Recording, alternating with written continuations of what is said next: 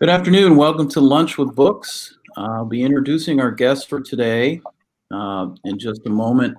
First, I wanted to just say a couple things. First of all, yesterday was the 100th birthday of my favorite actress and another great Irish American, Maureen O'Hara. This is her autobiography. And so she was born one day, as it turns out, before the ratification of the 19th Amendment, which we're celebrating today, on August 18, 1920. That was ratified. And you can learn more about that this week on Thursday when our new People's University begins with Anne-Marie LaFossa, who's a law professor at West Virginia University. And we'll talk about the history of suffrage, the suffrage struggle. And it's a 6-part series, so that is the first in the series. And if you ask a relevant question at the event, you'll be able to win this 500-piece round table called Votes for Women. All the great suffragists, Susan B. Anthony, are on there, and you'll be entered in a raffle to win that. So join us Thursday at 6:30 p.m. for the struggle for women's rights. Our guest today spoke at Lunch with Books last year in February about Frederick Douglass' visit to Ireland that most of us were not aware of. And she has a new book coming out about several abolitionists, Black abolitionists who visited Ireland. Her name is Christine Kinealy. She is also the author of Charity and the Great Hunger, The Kindness of Strangers. She was inducted into the Irish America Hall of Fame, so another great Irish American. She is professor of history and director of Ireland's Great Hunger Institute at Quinnipiac University. She earned her PhD at Trinity College in Dublin, and she's been here in the States since 2007. She's going to tell you today about the Choctaw and their gift to Ireland during the Great Hunger. Here's Christine Kinealy. Hi, Sean. I can't see you, but I know you're there. And thank you so much for inviting me back. I wish I could be with you in Wheeling again. I had such a great visit. You made me feel very welcome, so thank you. Thank you for inviting me to this online program. As people know, it is live, so I'm just warning you, I am sharing the house currently with 2 dogs, 2 young people, so things might go crazy, we hope not, but just in case something jumps on my knee, it's a dog. So in terms of my background, my PhD was on workhouses with a special emphasis on workhouses during the famine. So I'm known mostly for my work on the Great Hunger, as it's more readily known in the United States. But over the last few years, I became interested in Daniel O'Connell and his role in the abolitionist movement. And through that, I then became interested in Frederick Douglass. And that led me in a totally sort of different direction. But in one way, it's the same direction, because I think the umbrella that holds my work together or shelters my work or protects my work is my interest in social justice and human rights. And I think both topics really fit into that. So today I'm sort of returning to my roots, but with some update, and it's the Choctaw gift to Ireland. So as Sean says, I've written about this before. I first wrote about it in my first major book, which came out in 1994, This Great Calamity. I had heard about the Choctaw gift and I wrote about it. And then I was always very intrigued by the idea of so many people, and some of them who were themselves very poor and marginalized, sent money to Ireland. You know, how did they know? Why did they do it? All these questions. So a few years ago, I actually started to do research on this topic, and it resulted in my book, I think one of my favorite books, Charity and the Great Hunger in Ireland. And when I'm reading, I'm still doing research on the Great Hunger, even though it's not my major research at the moment, but I keep coming across more and more donations. So this book really could be updated, and I've recently been involved with bringing out a book on other famines in Ireland. There were many famines in Ireland. This was just the most severe. And again, during every famine, it is amazing who gave to Ireland. So that, as I call it, the kindness of strangers, is a story that just keeps coming back to me and continues to inspire me, especially in times like the ones we're going through.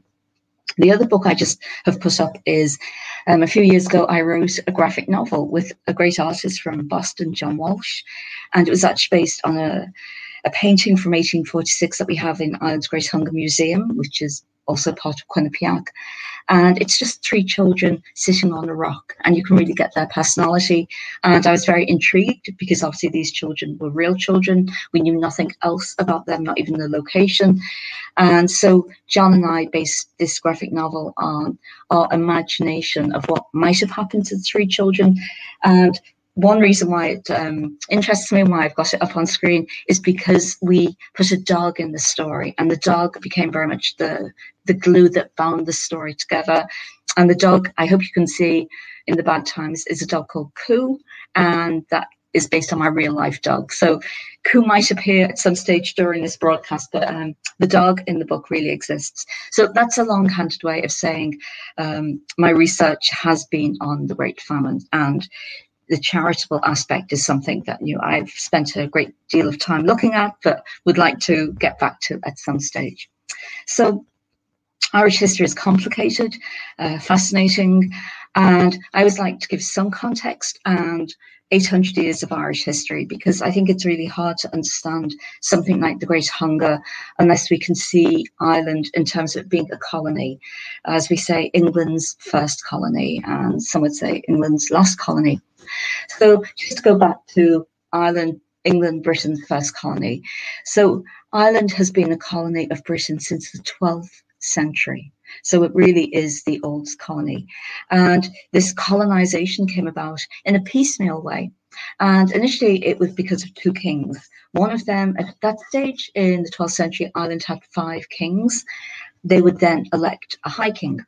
And one of the kings, Dermot, who you see at the bottom of the screen, fell out with the other kings. They expelled him from his kingdom, which roughly equates to the Wexford, Waterford area today. And he wanted to win back his kingdom, so he appealed to the King of England and France. At that time, they shared a monarch. It was called the Angevin Empire. And the king at that time was Henry II, who you see at the top of the screen looking very resplendent. And Henry had for many years wanted to invade Ireland. So this was a perfect opportunity, an invitation by an Irish king. So, of course, he wanted something in return. He was too busy in France, but he sent his finest knights, led by a knight called Strongbow. And Strongbow made a deal that if he defeated the Irish and won back the property, the lands for Dermot, he would in return be able to marry Dermot's daughter, Aoife. And that's indeed what he did. And this, again, a very idealized view of the battle scene and the marriage which took place at the end of the battle. Of course, it didn't happen like that. This is paintings from the 1840s, but it captures the spirit, the idea of this new bonding between England and Ireland. So the Normans had their own chronicler, their own historian, a man called Gerard of Wales. He was a holy man, a religious man, and Welsh. And he wrote about the Irish, and he wrote about them in very uncomplimentary terms. He kept saying they were a barbarous people, clearly his favourite word, and went out to outline why they were barbarous. Irishmen had beards and moustaches, clearly something suspicious going on. So from the very outset, Irish people within their own country were represented by the colonisers as being second class. And of course, this continues. Jumping forward, because I want to get through a lot of information, when we come to the time of Henry VIII, most of Ireland had been conquered. Not all of it, but most of it. And Henry did a few things which were major changes. He wanted an annulment of his marriage with Catherine of Aragon. The Pope wouldn't give it to him. So he broke with the Church of Rome. And instead, he established the Anglican Church in England, which gradually spread to Scotland and Wales. He tried to impose Protestantism in Ireland. Of course, it never succeeded. But this gave him a justification for closing down and taking away the riches of the fantastic monasteries that had been built in Ireland over the previous centuries. And if you go to Ireland, you'll see the ruins of these magnificent buildings. They were almost like cathedrals. They were like universities. So much life was centered in the monasteries. So he took away their wealth. He also, and this was maybe a tribute to his ego, declared himself to be King of Ireland. No previous English monarch had done that. They had been the Lords of Ireland. So that was a major change. His daughter Elizabeth succeeded him, and during her very long reign, there was a revolt led by this man, the second Earl of Tyrone, Hugh O'Neill. And it lasted a number of years, and he was almost successful. He appealed to Spain for help, but it all went disastrously wrong. And so in 1603, he had to swear loyalty to Queen Elizabeth I. At this point, she was dead. Nobody bothered to tell him that, but he swore loyalty. And for some historians, 1603 marks the end of this long period of the conquest of Ireland. Hugh O'Neill was allowed to live, but he suspected at some stage he would be killed for his treason. And so in 1607, he left Ireland. It's called the Flight of the Earls, and he sought exile in Rome. Hugh O'Neill was from Tyrone, and his followers were mostly from the north of the country, and this left a power vacuum. And this power vacuum was filled by the new king, who installed what was called the Plantation of Ulster.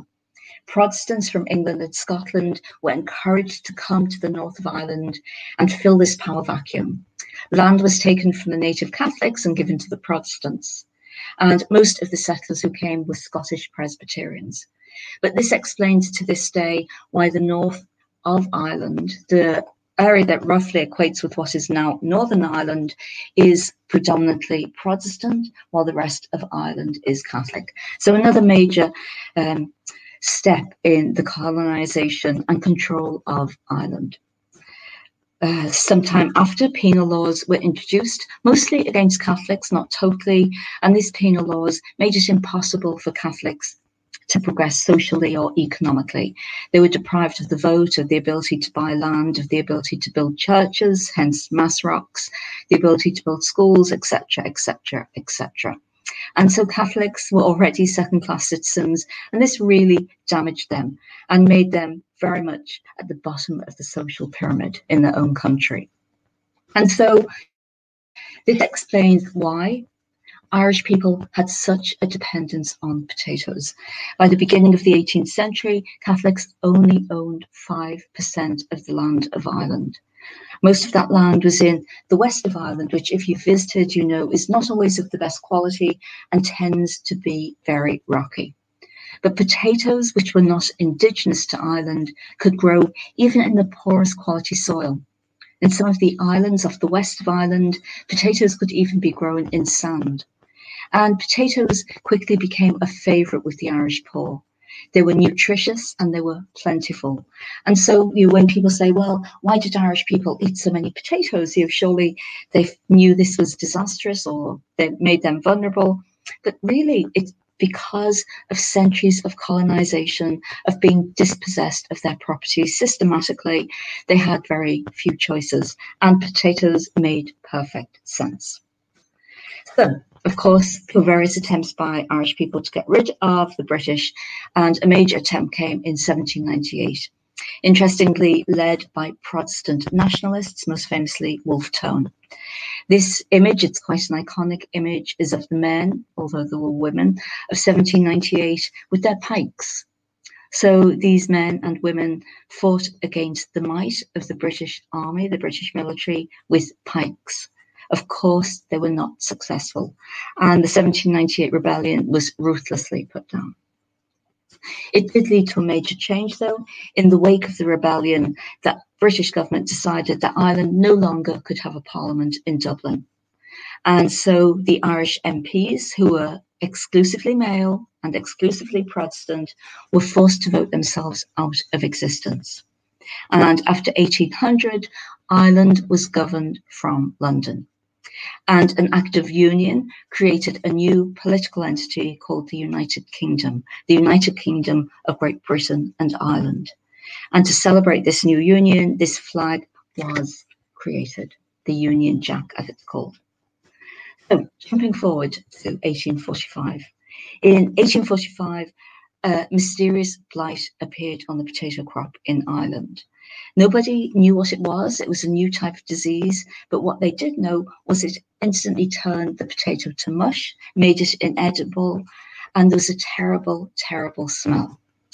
In 1845, about 40% of the potato crop was lost. And as I said before, Irish people were used to years of shortages. And so nobody knew that this was the onset of 7 years of devastating famine. Unfortunately, in 1846, the blight returned, and it returned more virulently than in the previous year. And almost whole of the potato crop was wiped out. There was a new government in place. Lord John Russell was the Prime Minister. He came in promising cheap government, and he was immediately confronted with this problem of a second, more devastating year of famine in Ireland. Unfortunately, he introduced relief measures that were inappropriate and ineffective. He made public works the main form of relief, so people who were already hungry had to work on hard labour that achieved nothing except to act as a test of destitution, 6 days a week, 12 hours a day. He didn't regulate food prices, so even though wages were low, food prices were soaring, so there was a very real starvation gap. And he also said that food could be exported from Ireland. He said the market would just regulate. And so massive amounts of food left Ireland as people in Ireland starved. And so it's at the end of 1846 that what we know as the Great Famine or the Great Hunger really commences in Ireland, with mass mortality, disease, and the start of emigration. And this is just one report. And this woman really existed.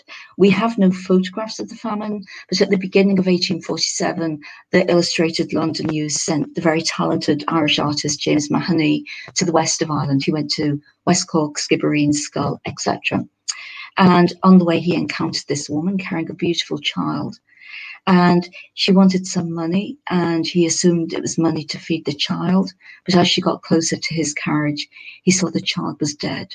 She wanted money to bury her dead child.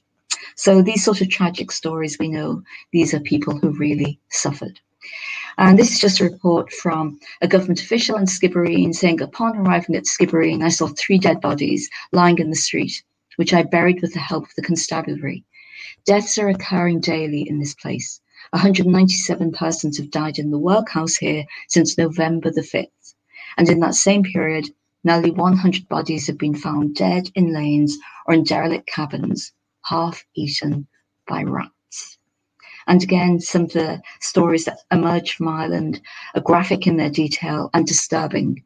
People at this stage, and this is very early stage of the famine, were too weak to prevent being eaten alive by animals. Pigs, dogs, rats ate human beings.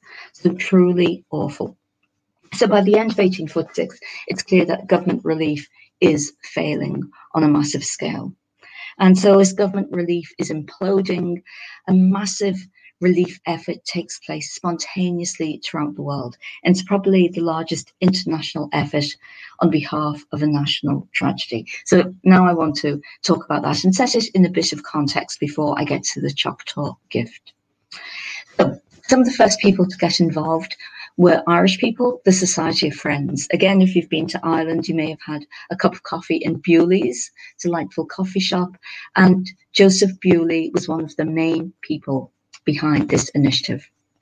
So at the end of 1846, the Quakers in Dublin set up the Central Relief Committee of the Society of Friends.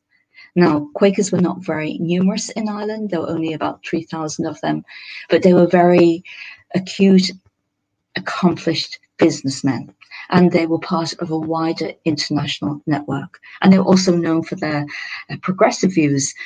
The Quakers in Ireland were at the forefront of the abolition movement. It was Quakers who welcomed Frederick Douglass to Ireland when he visited in 1845. So the Quakers started to raise money, and they knew that what the people needed was not public works. They needed food. So a number of Quakers set about traveling around Ireland and giving people money, mostly women, to set up soup kitchens so that people could have food immediately. And this proved to be very, very effective. And this is a very famous image of a soup kitchen in Cork.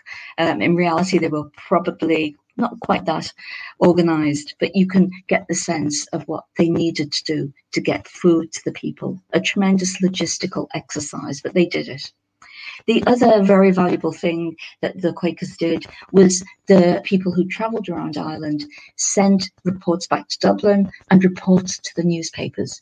And this provided really powerful eyewitness testimony, which was very important at a time when the London Times, for example, was saying it's not as bad. Irish people always exaggerate, and this is just exaggerated. So Jonathan Pym, a successful businessman, travelled to Erris in County Mayo. He described the people as living skeletons and said the culminating point of man's physical degradation seems to have been reached in Erris. And I think the other thing to bear in mind is that these people put themselves in personal risk. They were what we would call now first responders. And indeed, at least 13 Quakers died from catching disease during the Great Hunger. So the main committee is in Dublin, but auxiliary committees were formed inside and outside of Ireland. And again, women were particularly active, especially in trying to get clothes, because what they also realised was that when people were without the means of support for any time, they didn't just need food, they needed medicine, they needed bedding, they needed clothing. So women in particular were very effective at bringing clothing, blankets to the poor of Ireland. So a number of auxiliary committees were established in Ireland and in London and in New York. And in New York, the committee was chaired by a man called Mindent van Schaik. And he doesn't sound Irish, and he wasn't. He was a businessman of Dutch origin. And I will come back to look at him later.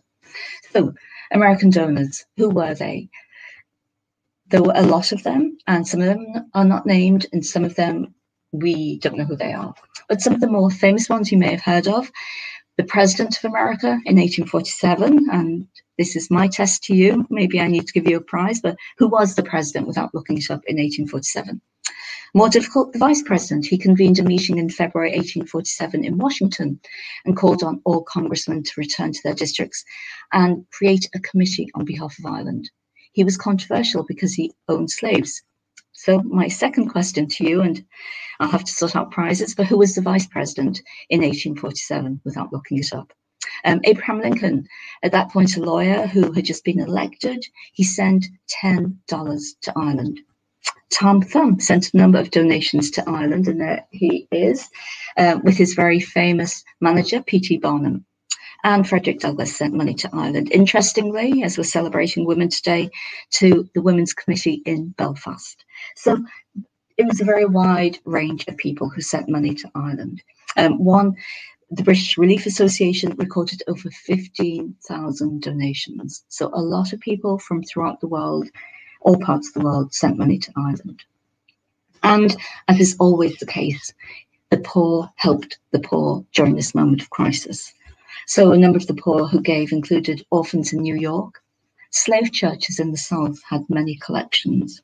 Native Americans in Oklahoma, First Nations in Canada. And it's the Native Americans in Oklahoma I want to speak about today. And according to a London Times article I saw recently, they claimed some dozen tribes of Red Indians have given. So I would think there is a lot more research that could be done on this topic. So just to take us back a few steps to the 1830s, which was a period of devastation, of dislocation for what were known as the 5 civilized tribes. By a series of treaties, the main one was the Removal Act of 1830, these 5 nations of people were systematically removed from their lands and forced to relocate. 60,000 Native Americans were moved from their ancestral homes to areas west of the Mississippi that became known as Indian Territory. Today, Oklahoma primarily, and Arkansas to some extent. And I'm sad to say that the president at the time was Andrew Jackson, a man who himself had Irish origins. So this is a later imagination of what the Trail of Tears looked like. But you can imagine how traumatic it was just to go back, how many counties they went across. 9 states, sorry, not counties. I'm thinking I'm back in Ireland. 9 states. So this is the Trail of Tears. and at least 3,000 died during the journey, maybe 4,000. Again, as with the Irish famine, these people were not regarded as important enough for precise death records to be kept. So, news of the famine in Ireland. By the end of 1846, news of the famine was travelling throughout the world. Newspapers were obviously a main source of what was happening, but word of mouth, letters, pulpits, etc. So people were aware of what was happening in Ireland. And apparently when the Choctaw people heard, they wept of the news from Ireland. But they didn't just weep, they actually did something very, very practical. The Choctaw people held a number of meetings at the beginning of 1847 to raise money for the relief of the starving poor of Ireland. And in early March, they met in Fort Smith in Arkansas. I want to say Arkansas, I think that's wrong, so I'm not American, I apologize. Arkansas, which is the location of the agency, and the agency was, in a sense, it was a white person who governed the reservations where the natives were kept. So just very patronizing. And but anyway, a meeting was held and the Choctaws raised $10. And this donation is often overlooked, but this is an early donation, which I came across recently, I think after I'd written my book.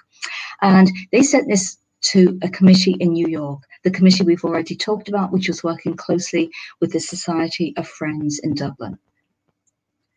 And another meeting was then convened, and this is Chief Folsom. And this is a large meeting. And interestingly, Chief Folsom had Scottish and Irish ancestry.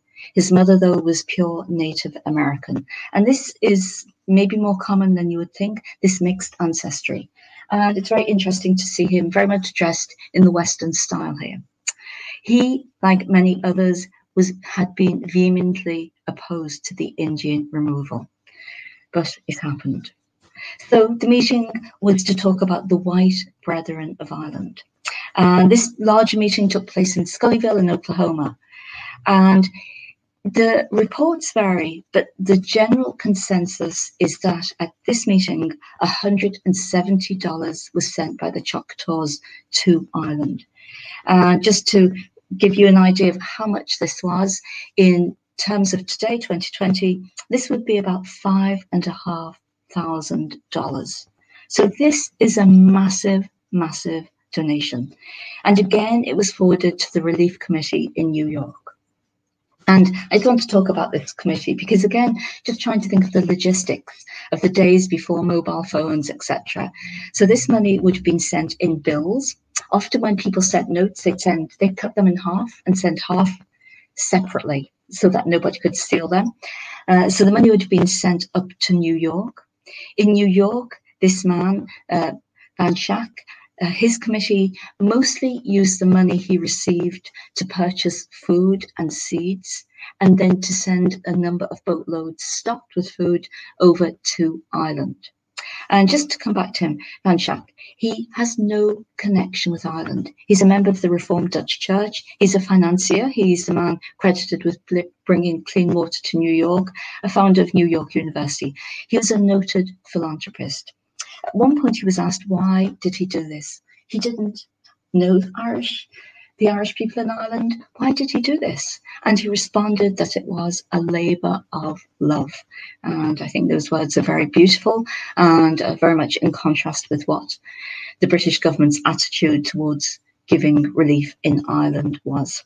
So when these ships sailed to Ireland, it would take about 3 to 4 weeks to get to Ireland, and then it would be distributed within Ireland. So this whole process was not immediate, not quick, but it happened, and it saved many, many lives. So the Choctaw actions actually inspired their neighbours, the Cherokees, to send money to Ireland.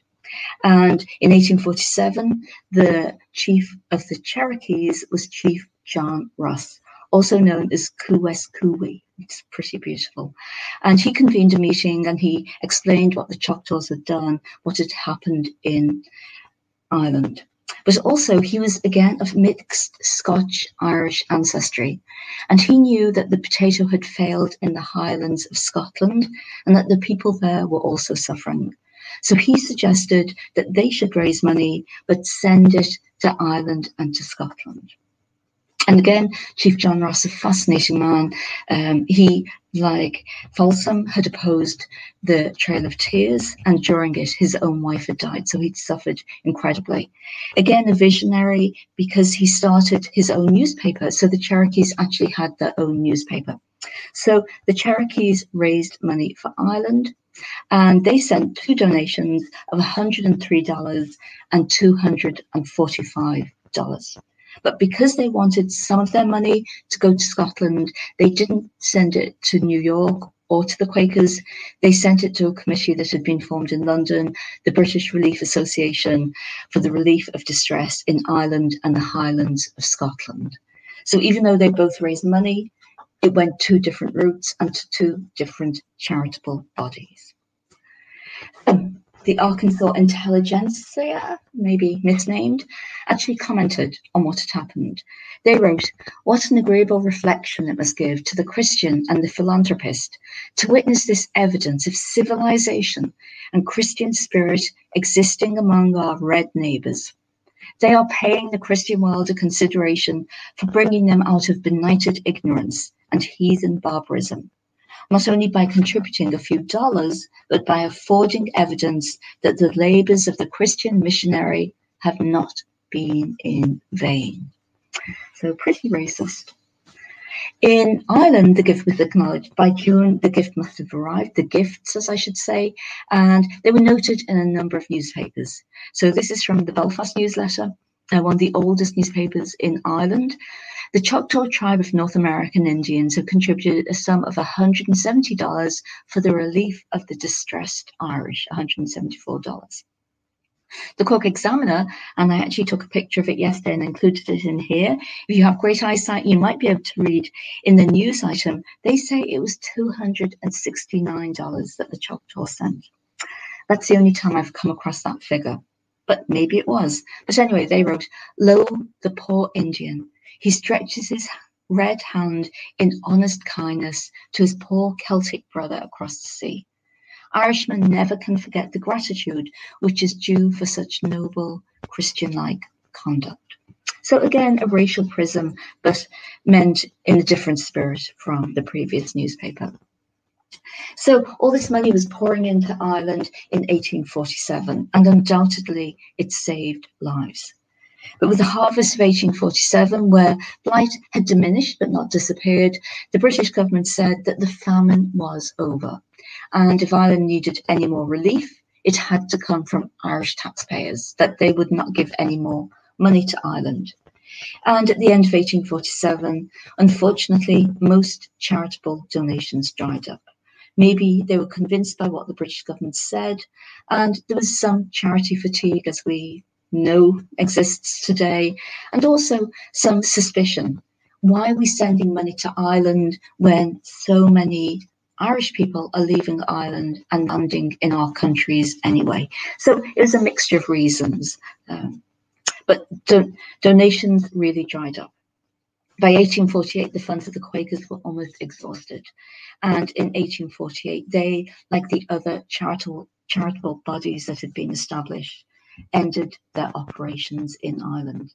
So after 1848, Irish people were mostly left to their own devices. And we know it was disastrous. In 1849, we talk about Black 47. Sometimes historians thought that was maybe the worst year of the famine, but now we think that things were worse in 1849, when homelessness was combined with hunger and was devastating to the Irish people. So the kindness of strangers to Ireland was not forgotten, and especially the Choctaw gift was remembered and has been honoured in a number of ways. I first wrote about it, I think I said in 1994. The great Cecil Woodham-Smith had written about it in 1962. So historians had remembered it, but not in the great detail it is now remembered. So In 1992, largely due to the work, sorry, my dog has just joined me, Koo is here, sorry. 1992, largely due to the work of the great human rights activist, dairyman Don Mullen, a plaque was erected in Mansion House in Dublin.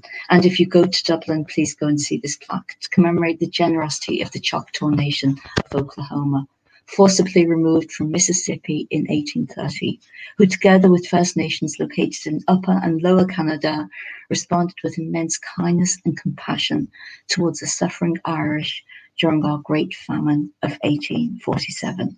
And then goes on to talk about the humanity of this gesture. So certainly that was a great way of honouring the Choctaws. The story was revived again in 1995, which was the sesquicentenary, the 150th anniversary of the first appearance of Blighton Island, when there was a great move to remember. And at that point, we had a woman president, Mary Robinson, and she was a woman who is still alive, full of compassion. She was the first head of state to visit a famine-stricken area. She visited Somalia and wrote about it. And she heard about the Choctaw donation, and she was invited to go and spend time with the Choctaws in Oklahoma. And while she was there, they made Mary an honorary Choctaw chief. And she responded in Choctaw language, which and she apologized for her bad pronunciation, and I won't even try it. But Mary Robinson is an honorary Choctaw chief. Kieran Tui may have made a number of carvings in Irish bog oak. Bog oak is thousands of years old, and it's very, very moving when you see it. So Quinnipiac University, my university, the former president, John Leahy, in 2007, purchased this beautiful piece of sculpture in bog oak by Kieran, who's based in Galway. And it's thank you to the Choctaw. And the bottom starts off sort of like a totem pole, but then it's hands, feathers, and his concept of the circle of giving, that if you do something good, it will come back to you. And if the museum opens, and if you are visiting Quinnipiac, I would say go and see it. It's a very, very moving piece of art. And then more recently, in 2017, the small town of Middleton created this beautiful, beautiful installation, 6 meter tall, and it's feathers, and it's called Kindred Spirits. And you can see it from the road as you go down to Cork, from Dublin to Cork, so you don't even need to get out of your car. And it's just an exquisite piece of imagination. And the feathers are sitting on an empty pot, which symbolizes the hunger of the Irish people. Why Middleton? No particular reason. They just wanted to honor the memory of this gift. And in 2018, Antishuk, Leo Varadkar, visited the Choctaw people for St. Patrick's Day, and he announced there would be a Choctaw scholarship to Ireland. And he explained why. Your act of kindness has never been and never will be forgotten in Ireland. It is a sacred bond which has joined our peoples together for all time. And the circle of giving has come back to us with COVID-20. And as you know, the Navajos and Hopi people have been suffering very badly, and they put out a GoFundMe appeal. And this was just one of their announcements. Yesterday, the organizer, Hopi and Navajo People Relief Fund, Cassandra Begay, posted on the GoFundMe page where she offered her heartfelt thanks to the people of Ireland and to Larry Mullen in particular for their continued support. I'm sure you all know Larry Mullen is with U2. He's a musician with U2. We feel real kinship with the Irish, who have shared a legacy of colonization, and we are truly grateful for Mr. Mullen's donation, and all donations have come from our Irish brethren. Garamaigat and Ahayi. Someday we hope to repay you for these beautiful and meaningful acts of solidarity made during our time of great need. So this relates to when Irish people saw about this GoFundMe appeal. Many of them sent money, but they didn't just send money, they included a message saying this is to thank you for what you did for our people during the Great Hunger. So it really is a circle of giving that is continuing. And if I could finish with the words of a woman who's descended from the Choctaws, Professor Leanne Howe, who has just brought out a book on the Choctaw gift. And she talks about Ema, which is the Choctaw word for the spirit of giving. There's no exact translation. And she talks about why these gifts were given in 1847. Ema lives inside the people. What did we expect in return? Nothing tangible but friendship. And that has lasted across the generations. More precious than gold. And with Leanne's beautiful words, I'd like to finish this presentation. So thank you very much.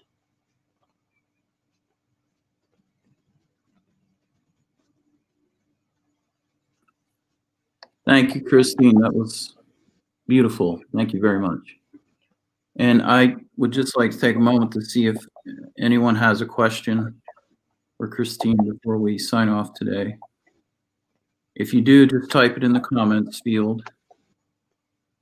You went over this briefly, but I was wondering, the Cherokee and Choctaw, do you know of any of the other tribes that donated? I haven't come across any in America. In Canada, and their language is so elusive. A government official talks about our red brethren, that's their favorite phrase, or they're called children of the forest. So they're not named. It's very generically given. I would say if people could, I hate the expression, but drill on down into the newspapers, they would come up with something. I think especially in the American newspapers, I've pretty well exhausted, I think, the Irish newspapers, trying to find more examples. So there are more, and the Irish, the London Times refers to a dozen. So there are definitely more, but it's just, and again, this happens with poor people. They're not even honoured or dignified by giving their individual names. They're just labelled. So the children of the forest are red brethren.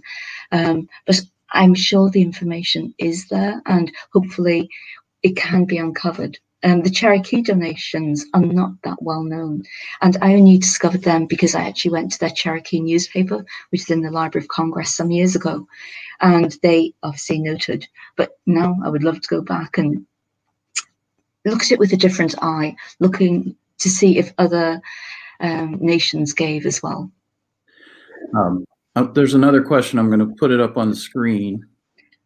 Are you able to see it? I can read it to you if not. Can you read it? I can't unless I... Can I stop sharing? Your PowerPoint now, yeah. Okay, so stop sharing. This is new technology for me. It has to be from my cousin.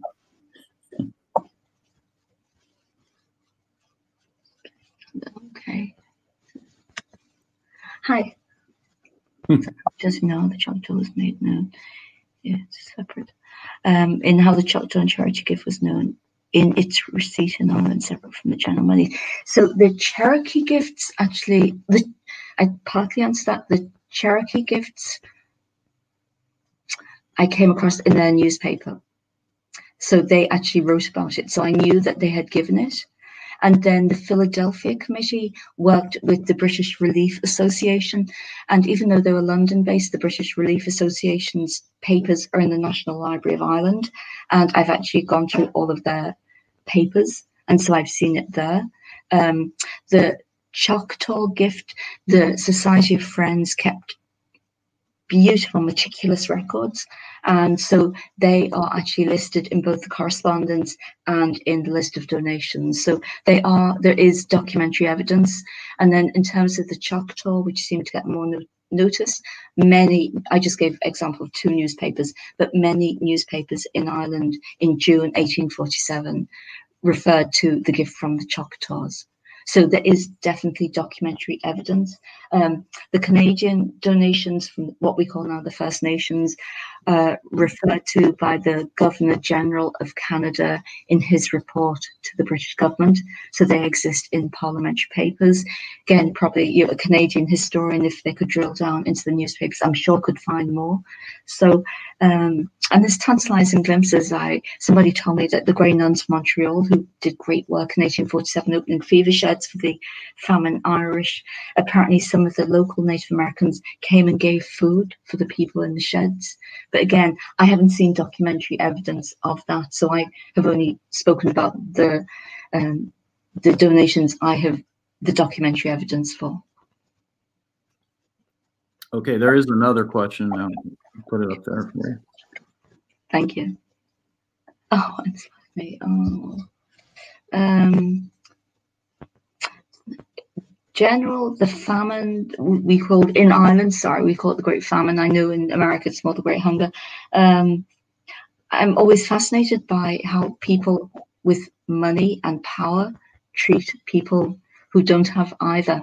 And that sort of led me to initially look at how poor people in Ireland were treated in the 1830s and 1840s. And then when I did it, and like not much had been written, I didn't expect there was so much kindness that so many people throughout the world, and people who themselves had so little, had reached out to Ireland in her time of need. And I just thought it was a story that needed to be told, and that fascinated me. And today we're living in tough times, and I think we always have to look for that. Always, and we find it, there is always humanity even in the toughest of times.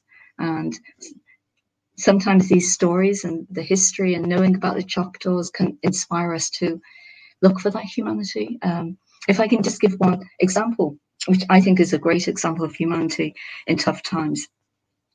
During the COVID, I've been trying to give to charity every month. I give anyway, but anyway, and because of the Choctaw gift, I knew Native Americans were suffering badly, and I wanted to give a donation just to the Choctaws. Again, that was my circle of giving, and I asked one of the Choctaw people, how do I do it? Because there's nothing online. I knew the Navajos had asked for the GoFundMe. And the response was, we are suffering, but we'll manage. The Navajos need your money. Please send it to them. And I just thought that was such an example of that humanity just carrying on and that circle of giving. And I was very moved by that selflessness of the gesture.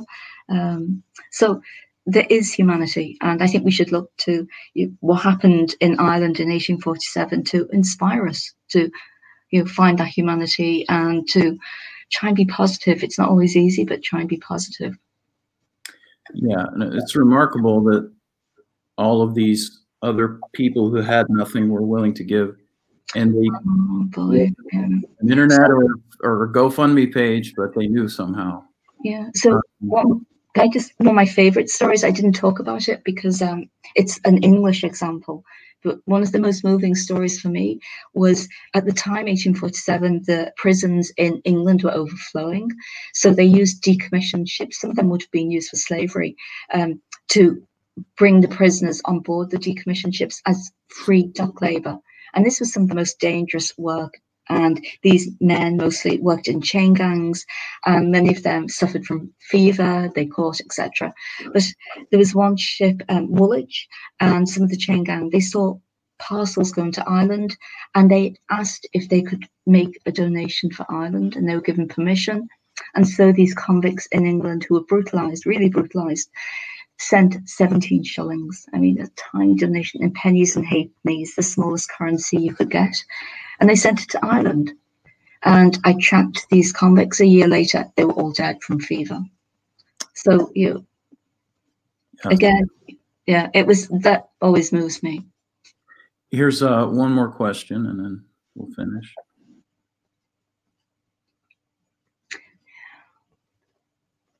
Oh. Yeah. That's a great question. Sorry, I need to. There was, one of the amazing things is there was relatively little corruption at the time, and I suppose when you get to have an empire, you know how to keep books in pretty good order, and just the groups that were set up. So the Quakers were scrupulous in record keeping, absolutely scrupulous, and they used their own personnel. So there just seems to have been absolutely no corruption at the time. And then the other massive relief organisation, the British Relief Association, that was set up by an English Jewish banker, Lionel de Rothschild, who had no association with Ireland. And he brought about him a committee of bankers. And again, they were meticulous in terms of their record keeping. So in that sense, it seems that money did reach its target. They employed, again, so many great stories. They used a Polish count who was an explorer, and he heard of the famine in Ireland, and he approached their committee in London and asked, could you go to Ireland to help? He wanted no payment, and he just became the saviour of so many. He set up schools in the west of Ireland where children could come every day and get free food. And in order to get it, they had to wash their hands. What are we doing today? So it was just, his money ran out in 1848. So there seems to have been very little corruption in terms of these committees that were set up. And the fact that they kept their records, most of them survived so meticulously, would tell you that. In terms of why did the British government say it was over, they didn't care about the aid coming in. They just wanted to end their own involvement. They just wanted to say, we are washing our hands of Ireland. We're not giving any more. So it was more about their role in Ireland. They wanted to end in 1847. Okay, sorry, one more because it's an interesting question.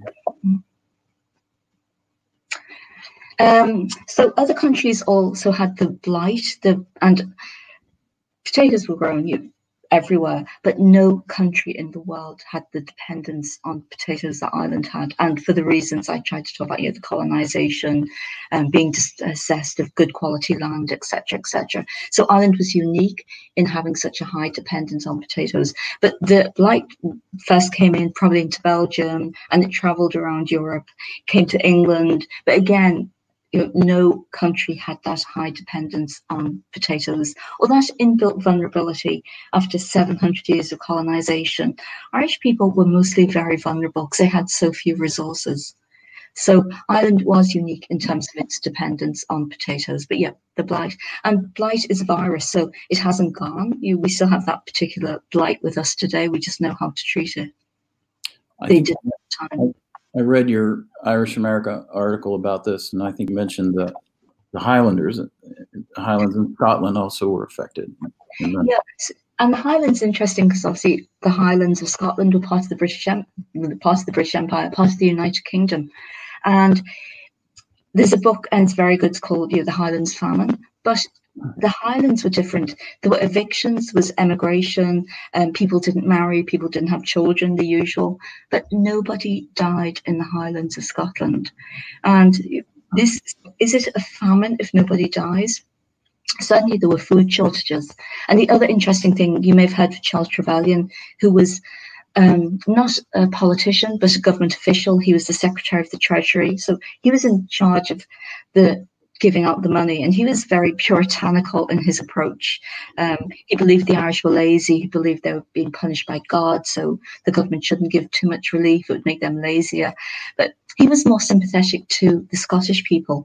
And when government relief came in, he said it should go to Scotland first because they are more deserving than the Irish. He really hated the Catholic religion. So there were all sorts of factors at play: providentialism, anti-Catholicism, anti-Irishness. So, when the government said the famine's over, they really felt that this, what would happen would happen. What's the phrase? It is what it is. That was the equivalent in its day. It is what it is. And if people died, they felt it would be good. They actually felt it would be good because Ireland was overpopulated.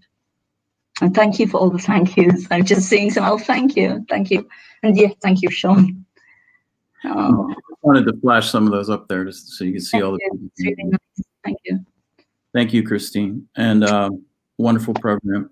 Just next week on Tuesday at noon, we will have some colonial music from Fairmay, to young people, a duet. And this Thursday, as I mentioned, because today is basically suffrage day, we start our program on the struggle for women's suffrage Thursday at 6:30. So hope to see you all then. And thanks again to Christine, and thanks to everyone who joined us today.